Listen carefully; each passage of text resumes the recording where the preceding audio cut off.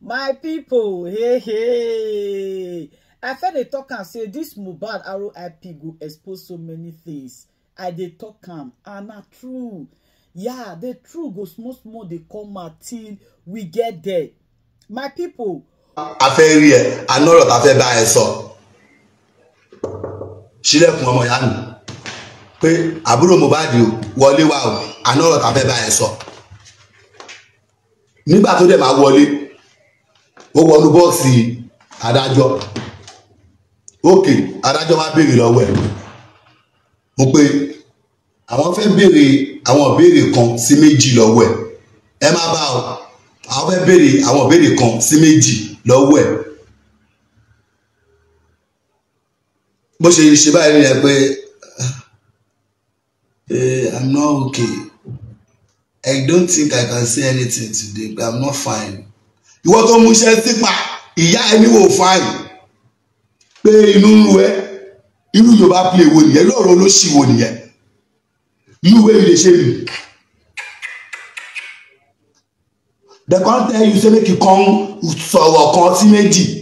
Ìyá wọn ni wo lè sọ̀rọ̀ pé inú ń rò wọ. You get stomach olóṣì o dẹ̀ mú sínú. Ayé ìyàwó ìwé gan. Ṣé ló àpé mo gbọ́ rí láyé mi ṣá? Come talk for your brother's death. Just come and say one or two things. You dey talk say inú ń ru ẹ. Tó bá yẹ pé mo lè dìde kọ́ọ̀tì ní kí n fọ́ etí ẹ̀. Mo wò pé inú ń ru ẹ. Come and say this thing. Onínú ń rò wọ̀. Wọ́n wá lókè pé ó yá kọ́ fún ní 30 minutes. Torí time ti lọ àti wà ní after 4 ilẹ̀ ti ṣú. Pé àkọ́ fún ní 30 minutes. Bí a kò fi jẹ́ 5. Kó dẹ̀ padà wá sọ̀rọ̀ fún wa. Ó dà ṣe ni lọ́ọ̀yà àbáwọn ọkùnrin ẹ̀.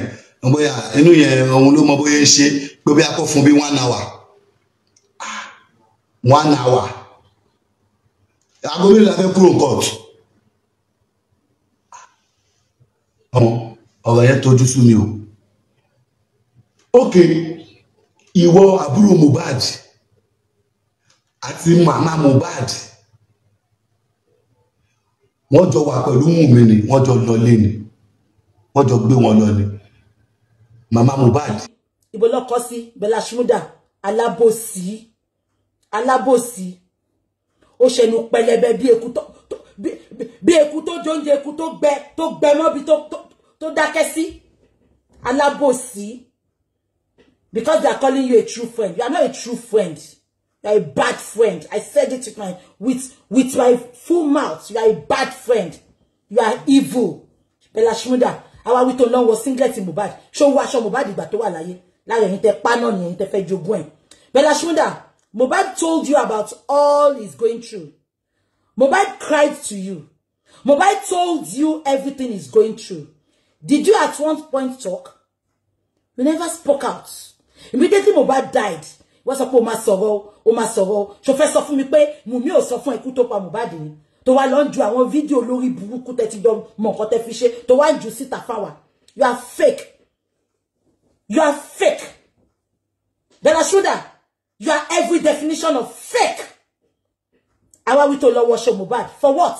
Kí ló wọṣọ ẹ̀ fún? Kí ni yẹn kọ́ wa? Bó bójú ni, bí ó ní fọ́ ni, bó pupa ni kọ́ lè òye ni. Kí ni yẹn kọ́ wa? Wọ́n wá ń gbé kiri, ó wọ t-shirt Mohbad. The love is real. You are so fake. Mohbad chose you. You did not choose Mohbad as friend because you never liked him. Ojú ayé ló ń bá ṣe. Ó ti ro Mohbad pín. Ó ti wò pé kò lè ní lárí.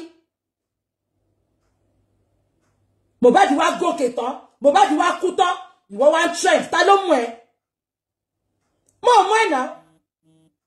I don't know you. It's Mohbad that made me to know you. Bella Shmurda, me, Bogu Koyeri. I don't know you. Oh, I feel Mohbad in trend. You are so fake. So you love Mohbad so much. So lucky baba yẹn láti gbà tí Mohbad ti kú. Ó ṣẹnu pẹlẹbẹ, bẹ́ẹ̀ tó lack nutrition.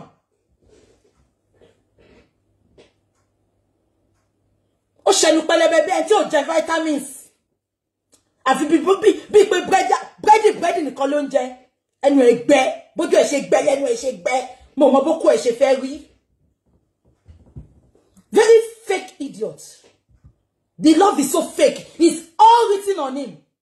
It's all definition of fake. Everything. If fake was a person, Bella Shmurda ló ń jẹ́ bẹ́ẹ̀. Ó wá lọ wọ t-shirt ẹ̀. Mo bí ẹni àwọn olópin fine boy. Ẹ lọ wọn tó pè mí. Ṣé ìtẹ́nu ẹ pẹ̀lẹ́, tẹ́nu ẹgbẹ́ yẹn. Ẹnu ẹgbẹ́ ó dàbẹ̀ tí ó lè jẹ́ lára. Mi mọ̀, I don't know you. Mi ìgbórúkọ yẹn rí. Ó ṣe yìí play orin Mohbad. Mi mọ̀ Mohbad náà. But ìgbà tó play orin, mo ní ṣóun ló kọ, ṣóun ló kọ. Mi ìgbólé rí, mi ìgbórí rí, mi rírí. Fake fool. Olo love Mohbad. It's not by putting on his shirt. It's by showing the parents love. Oh, but love Baba Mohbad. Oh, de sọ pé mọ Mohbad. Oh, de sọ pé love ẹ. Oh, love now. Show love Baba yẹn. Ẹlẹ́nu big gba wàrà. Ó wá wọ t-shirt. Ó dàbí Enugu Rangers. Ó wá wọ t-shirt. Ó show fake love. Love tó show Mohbad. Inú ẹ̀ ń dùn náà. Inú ẹ̀ ń dùn náà. Because ó ti sure jù. Ìwọ náà máa gbowó orin tí wà tí Mohbad jọkọ ó ti lọ sókè. Ó ti count dollars. Inú ẹ̀ ń dùn náà. Ìwọ forúkọ Mohbad gùnkè. Ọlọ́run á dá gbogbo yín lẹ́jọ́. Ta ló mú ẹ? Ta ló mú ẹ pẹ̀lú orin tó dry táwọn gbọ́ yẹn. Ó lò ṣe. My people, hey.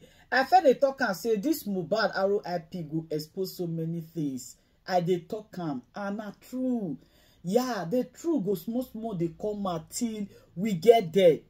You see the reason why we dey always dey talk and say, not be say we dey talk say na Wunmi na by Mohbad or maybe one or two things. What we are seeing is that make it come out to come to. And for people wey be say e dey talk say why we dey drag the innocent widow? We are not dragging the innocent widow. Nobody dey call Wunmi say na by Mohbad. See, let me tell you one thing wey be say people don't know concerning this Mohbad RIP. Wunmi, they accuse Wunmi, somebody wey dey there talk say Wunmi and Mohbad get fight. And Wunmi shook Mohbad with knife. If he be say they fed the quarrel, not be all quarrel warrant to run go kishi to go collect knife. And una remember say prime boy talk am that very day say why Wunmi they try one put everything for his head.